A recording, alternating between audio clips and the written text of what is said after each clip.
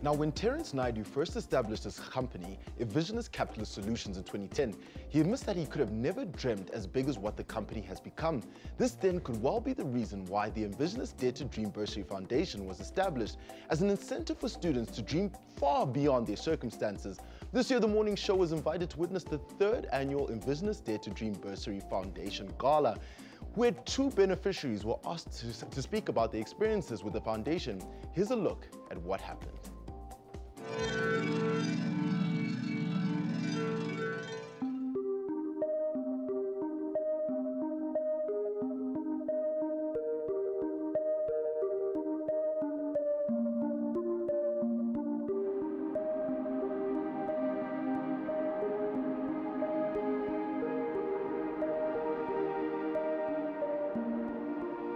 We know we have challenges in the country, but together we have strengthened our diversity as a country, and we can do so much more. And I think that's what's being celebrated today. We started off with 1 bursary 8 years ago. We're now on 27 with 10 graduates, and if all goes according to plan, we have another 10 graduates this year.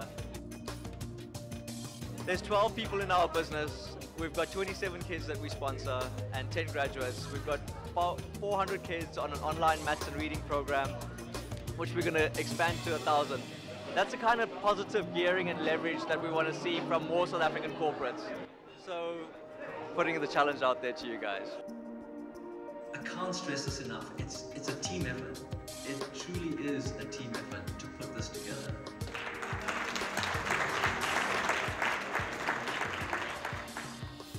We have 2 unbelievable bursary candidates who are here with us this evening. My name is Buitumelo Tepe. I'm one of the bursary recipients for the Envisionit Foundation, and I'm here to sort of speak about what Envisionit does for young people, how they're paying for young people's tuition, and just to enjoy the evening and enjoy the arts as well. Hi, I'm Dominique Tar. I'm also one of the recipients for the Envisionit Bursary Fund. Well, the initiative has made a big difference in my life, so I'm a major advocate for it. I'm so grateful for what everyone is doing here. It's an amazing initiative. We've got some of the country's top artists present here tonight. This truly is investment art. There's a base price, which is very reasonable. Anything over that gets donated to the Envisionit Bursary Foundation. 20,000 Rand, this is for the Bursary Foundation. I promise you it's an investment piece, 30,000 Rand. We have 35,000 Rand. So I know you've got 35,000 Rand in you, I can see it. That's a 35,000 Rand bow tie right there. 35,000 Rand, 40,000 Rand, ladies and gentlemen. You are empowering a child, you are giving them an education, you're giving them a future, you're building this nation.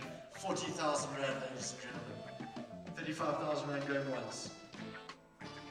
40,000 Rand, there we go, give them a big round of applause. 40,000 Rand.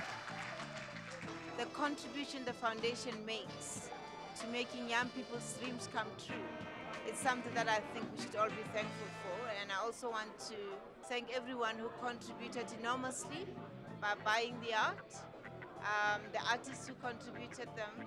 It just showcases the generosity of South Africans. I think it was an awesome evening.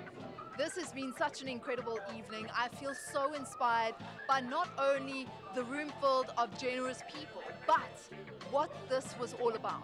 The amazing young people who were in the room tonight that were testament to what this bursary fund does and how it is actually changing and affecting young people's lives. Knowing Terence personally, he's just got so much heart, so much soul, a successful businessman that's achieved so much in his personal capacity, but he doesn't shy away from the fact that he has to give back to society, and what he's done with this Bursary Foundation is absolutely amazing. He's empowering the youth, he's educating young kids that aren't privileged like most of us, and I take my hat off to him. He's a true inspiration and a South African that we should all look up to. Now, thank you again for joining us, Terence. Now, I want to find out in your words, what made you decide that you wanted to start such a fund? Okay, so I grew up in apartheid South Africa, and I didn't come from the most affluent background. I had to work full-time and study part-time.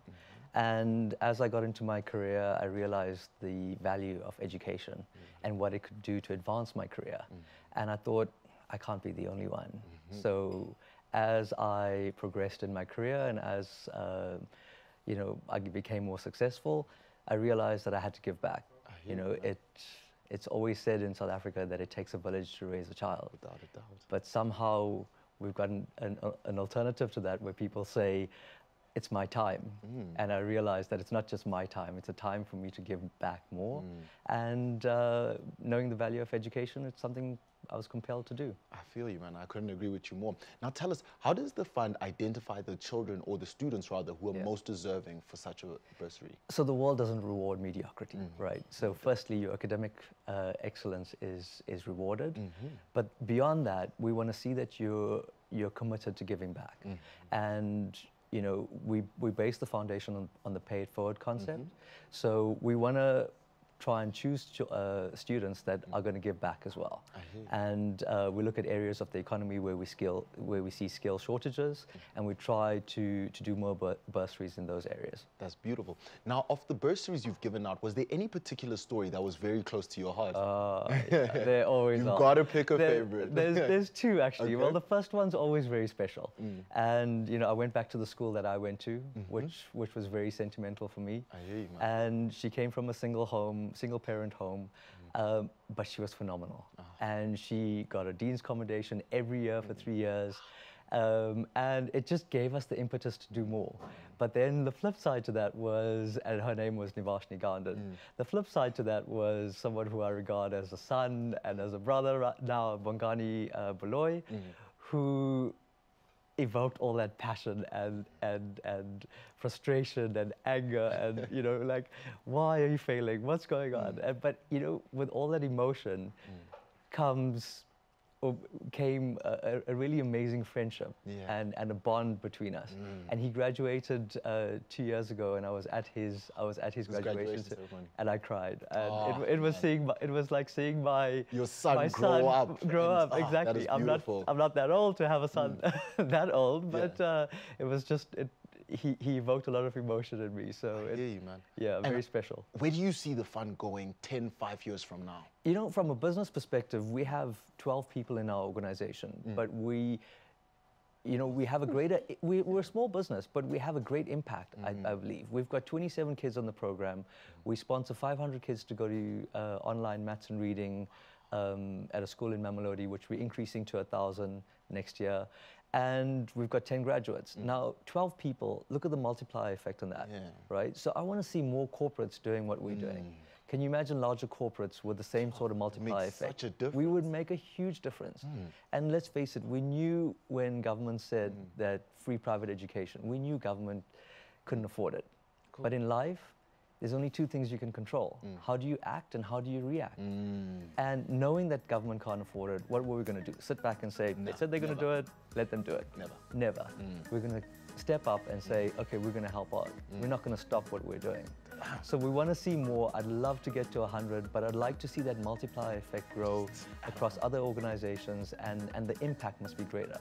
And as those students qualify, we want to see them sponsor more students. So you have, again, that multiplier that knock-on effect, and it's helping.